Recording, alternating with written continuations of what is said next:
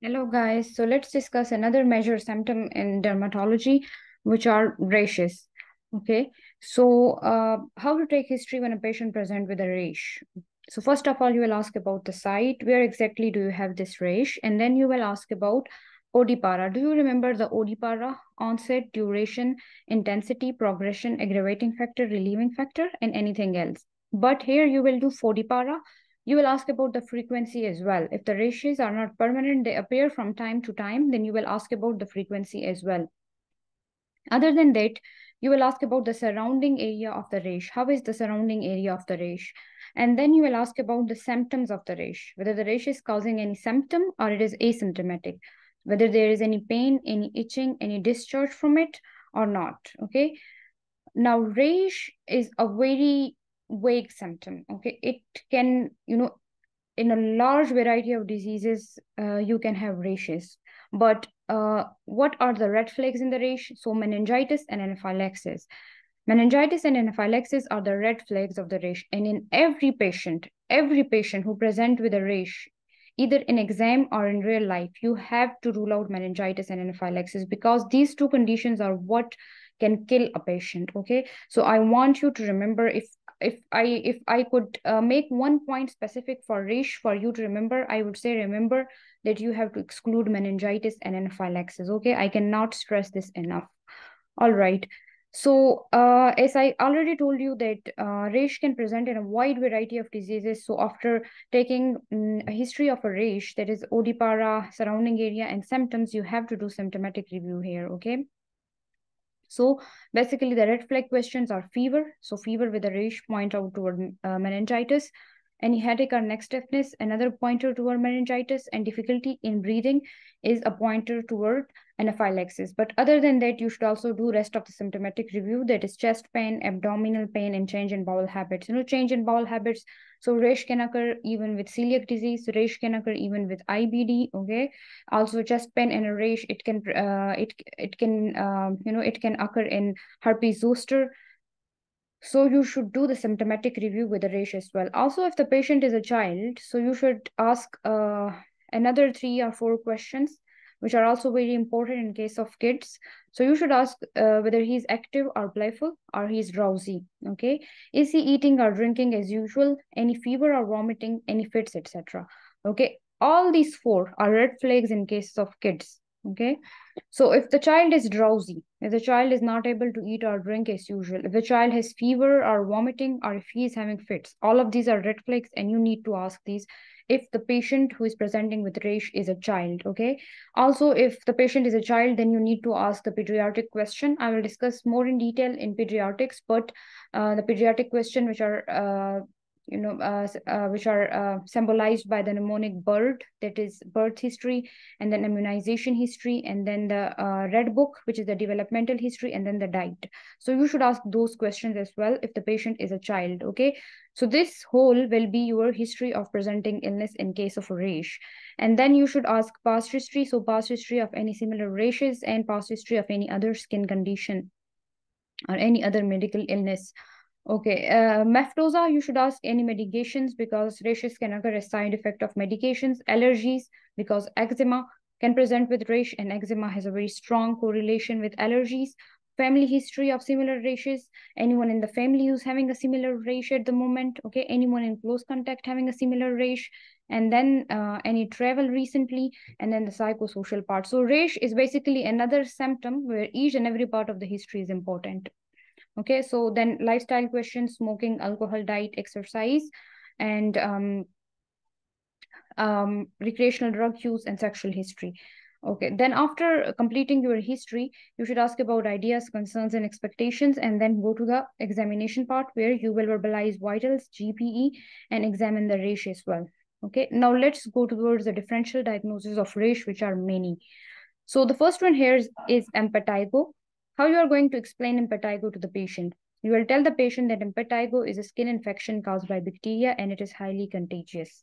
Now, basically, in impetigo, patients present with rash, but in impetigo, the rash is mainly on the face, especially around the mouth. It looks like chickenpox, but it's not on the whole body. It's only around the mouth, okay? And it's caused by Staph aureus bacteria. No need to tell the patient about Staph aureus. Just tell him that it is a skin infection caused by bacteria, and it is highly, highly contagious. Okay, and it just for your sake, I told you that it's caused by Staph aureus, and it looks like chickenpox, but it is around the mouth. You can Google the picture of impetigo. You will tell the patient that we will give you a topical antibiotic cream called fusidic acid, which is to be applied 2 to 3 times a day until the infection fully heals, which take about 2 weeks. Okay. So the treatment is pretty simple. Fusidic acid, which is a topical antibiotic cream, and the patient needs to apply 2 to 3 times a day until the infection is clear, which is about 2 weeks. Fusidic acid can be used even by the penicillin allergic patients because it does not contain even any penicillin component. General advice will be to avoid direct contact with anyone touching the lesion, and wash hands frequently with soap and water, and also avoid school and work until the lesion heals because it's highly contagious. Safety netting would be please come back if you develop fever or the lesions worsen. So basically, if fusidic acid doesn't work, then we give oral antibiotic against Staph aureus. So tell the patient that if you develop fever or the lesion worsen, then please come back. The next is eczema.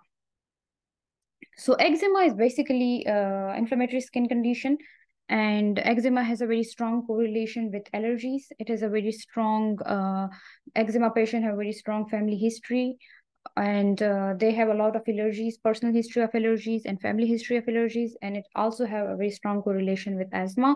So look out for these points during history taking, and basically the patient tells you that their skin is very dry. If you see an eczema patient in real life, their skin is really dry and they need to use a lot of emollients, a lot of moisturizers, and even the normal soaps, they very adversely affect their skin. Their skin is pretty sensitive. Okay, so how do you explain it to the patient? You tell the patient that it is an inflammatory condition of the skin which results in dry and itchy skin. The treatment is basically giving them emollient. So we tell the patient that we will give you an emollient cream, a strong moisturizer, which is called dermol, and you should use it regularly and as frequently as you can. Okay, avoid detergents, avoid bubble bath, and give them medicated soaps which do not dry out the skin. Okay. All right. Safety netting. So safety netting here is you will tell the patient that any redness, crusting, or oozing of the skin will mean that your skin has got infected. So please come back. Now, basically, skin is the barrier which protects people from bacteria. And in eczema patient, the skin is really damaged. It's really dry and it is damaged due to itching. So they are really prone to bacterial infections, and the bacterial infections of the skin can be very dangerous in these patients. So you need to safety net them about bacterial infection of the skin. The third differential is cholinergic urticaria or allergic rash. So allergic rash can be a patient, especially it presents in childhood. So allergic rash can be a patient who tells you that the child randomly gets rash when he's playing, or for example, the trigger here can be pollen. And when a person is allergic to one stimulus, he tends to be allergic to more than one stimulus. So they might tell you that they get rash under a variety of setting, like when playing outside, where the trigger can be pollen, even inside the house, when the temperature is really warm, with some type of clothes as well. So that is basically cholinergic urticaria. You will tell the patient there is reaction of the child body to different type of stimulus, for example, pollen and even to heat, in which case we call it heat bumps. And you will make sure that the parent is reassured that it is nothing serious, and you'll tell them that it is a self-limiting condition and it is really a harmless condition. It's just a type of allergy and reaction of the child's body to some external stimuli. You'll tell them that we will give them a syrup of anti-allergic medication, which is called cetirizine, and you can give it to the child before going to the play, and dress them in light clothes. If heat is the trigger, then you will tell them that when you are giving bath to the child, keep the washroom warm, but water lukewarm, okay?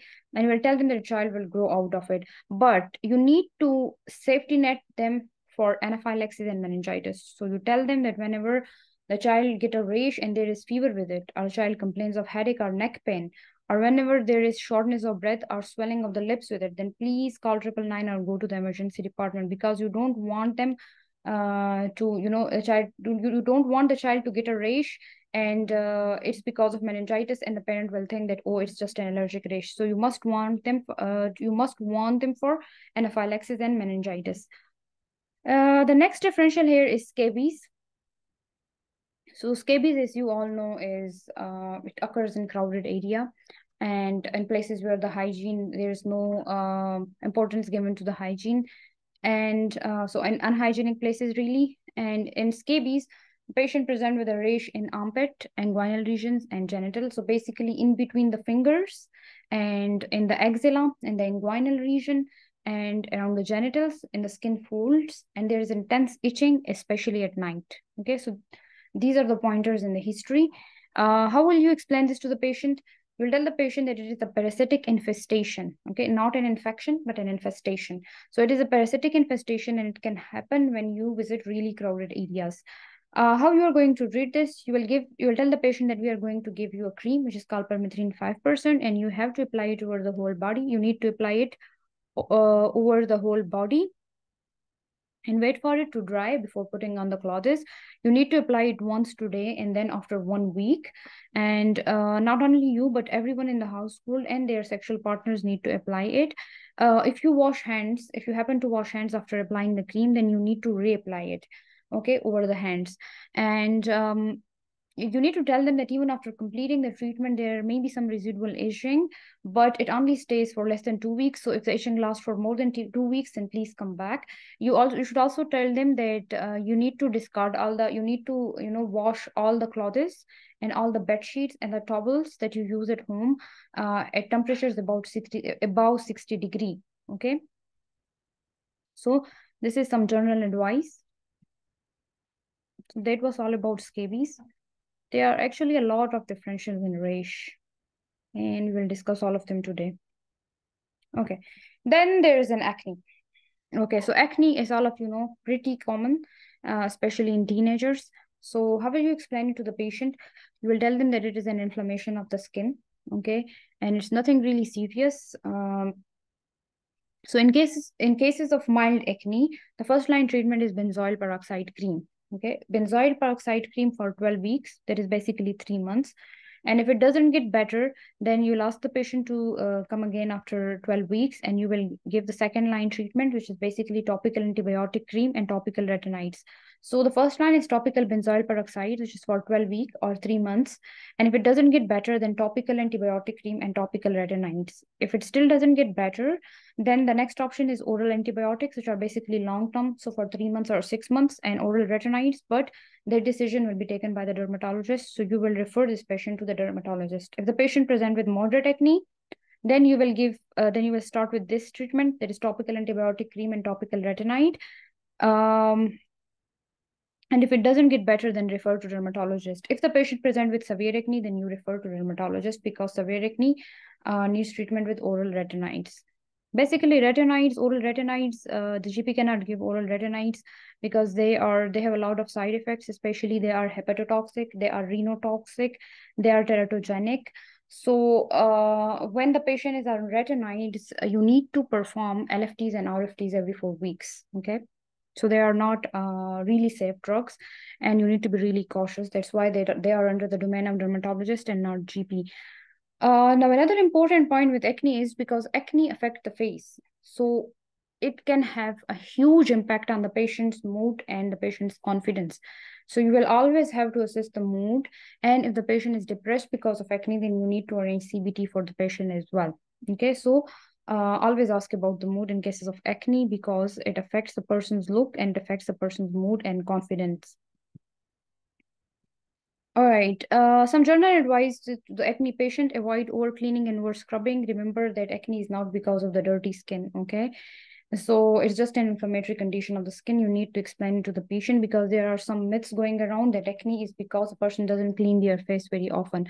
So tell them to avoid over cleaning, because it's just going to exacerbate the acne. Avoid any exfoliation as well, and avoid scratching, because all of these things exacerbate acne. And tell them that you will give them medicated face washes for the acne, and you also tell them that apply sunscreen SPF more than 60 when they go outside, because exposure to sunlight can also exacerbate acne. So this is some general advice about acne. Also, you can tell them avoid oil-based cosmetics and use water-based cosmetics if you have time. You can give this sort of general advice. The next differential here is intertrigo. So intertrigo is basically a fungal infection, and it's under the skin folds, like under the breast and in the axilla, etc., in the groin, and it's really occur in those areas which can become sweaty. Okay, so it sweaty and humid areas predisposed to fungal infection. The treatment here is hydrocortisone cream and antifungal cream. Okay. So it needs to be applied 2 times a day, 2 to 3 times a day for 2 weeks. Two creams, hydrocortisone and antifungal, because basically it's a fungal infection. Needs to apply 2 to 3 times a day for 2 weeks. And once the infection settles, then the patient should use barrier cream like zinc and castor oil, because once the infection occurs, then it's really common for this patient to have another infection. So tell them to regularly apply barrier creams like zinc and castor oil to prevent any reinfection. Intertrigo is also really very common, especially in hot and humid areas. And in patients who are a bit overweight, because under their skin fold, they can have a lot of sweat, and they are predisposed to fungal infection in general. Cellulitis. So cellulitis is basically a medical emergency. So it's basically a rash on the leg, and the leg is also swollen and it's hot and the patient is running a fever. There may be some trigger for cellulitis, like maybe a trauma which has become infected, a trauma spot which has become infected. It can be insect bite. So there is some trigger for the cellulitis, and there is a rash on the leg is swollen, the patient is running fever. So for a patient with swollen leg, you must rule out DVT and you must rule out acute limb ischemia. So for DVT, you will ask the DVT question, okay? Any heart racing, any chest pain, and you will ask about the DVT risk factors, like are you, by any chance, are you pregnant? Are you taking any oral contraceptive pills? If the patient is female, young female of reproductive age, and any recent travel. For acute limb ischemia, obviously we'll do examination of the leg and look for pulseness, pallor, etc. But acute limb ischemia will have a long history, and cellulitis will have a really short history. Acute limb ischemia will have some pain after, acute limb ischemia will have a history of pain in the legs after for a long time. Okay, our acute limb ischemia patient can have a history of atrial fibrillation and history of heart disease. Okay, so and the limb will be pulseless and pale on examination. How will you explain cellulitis to the patient? You will tell the patient that it is a skin infection that can unfortunately be serious if not treated promptly. So we'll tell them that we are going to refer you immediately to the hospital. In the hospital, they will take some blood tests. They'll take some blood for you for some tests, which include routine blood test, inflammatory markers that are ESR, that is ESR and CRP, blood culture, and they will also take swab from your rash. To look to find out what bug is causing this infection, and you will tell them that they will start you on antibiotics through your veins, and also give you some painkillers. So this is basically a treatment for cellulitis. Just remember that it is a medical emergency and that you have to rule out DVT and acute limb ischemia. The treatment is very simple for cellulitis. You have to refer immediately to the hospital and tell them what is going to happen in the hospital. Okay, measles. Measles, another important differential. So as you all know, measles is a viral infection. It is caused by viral bug, and it can be transferred from one person to another. And you should explain in these simple words to a patient as well. Okay, measles can occur in children. It can occur in adults. Basically, in adults, measles is even more severe, and the patient's condition is even more worse. Treatment here, as we all know, that the treatment for measles is basically symptomatic. So we'll tell them that please be assured that it is self-limiting. Take some paracetamol for fever. Drink lots of fluids to keep yourself hydrated. Rest. Stay away from school or work, okay, because it's highly contagious. So I'll tell them to stay away from school or work for at least 4 days after the development of rash, and ideally until full recovery. So ideally it is until full recovery, but obviously if the patient has to go to work, if the patient has some important project, or if the patient is student, then you will tell them that at least 4 days. Okay, there is no chance that you can go to work or school before 4 days, but ideally you should wait for full recovery, but you can certainly go after 4 days if it's something really important for you. Okay. Avoid contact with pregnant women, young children, and immunocompromised people. Okay, because it can spread to them, and it can be really dangerous for in this population. Safety netting, please come to the hospital immediately if you develop any shortness of breath, altered consciousness, fever, and conversion. So it's basically measles encephalitis or measles pneumonia. So you are basically safety netting them for measles pneumonia by telling them if you develop any shortness of breath. And for measles encephalitis, if you are telling them if you develop fever, fits, or you become drowsy, or you have altered consciousness, then please call 999 or come to the emergency department. Follow-up for measles patient should be at 1 week, okay? Also in measles, you should inform Public Health England, okay, because measles is a notifiable disease and they need to do contact tracing. So that was all about rashes. I hope it was helpful, and if you like the video, then please give a thumbs up and drop a comment. And I will see you soon in the next video.